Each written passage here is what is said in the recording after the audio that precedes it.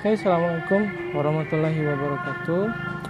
In this video, I'm going to explain to you a little bit about process paragraph. Process, as its word, is defined as the way how things is made from A to B. For example, if you want to make a food or a cake, or you want to explain about the travel between one place to another, then you need to use the word process. In this explanation, you need to consider several important aspects if you want to write about process paragraph.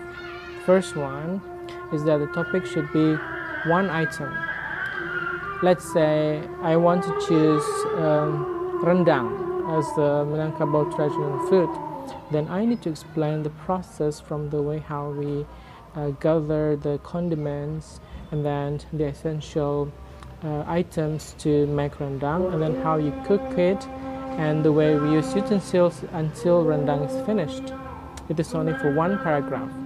So in your topic sentence, you need to mention the topic or the object about the food, and then you support with supporting sentences and details.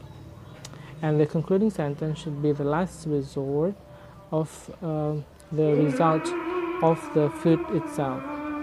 Okay, so I wait for your writing, and if you have any further question about process paragraph, please write down below in the comment sections.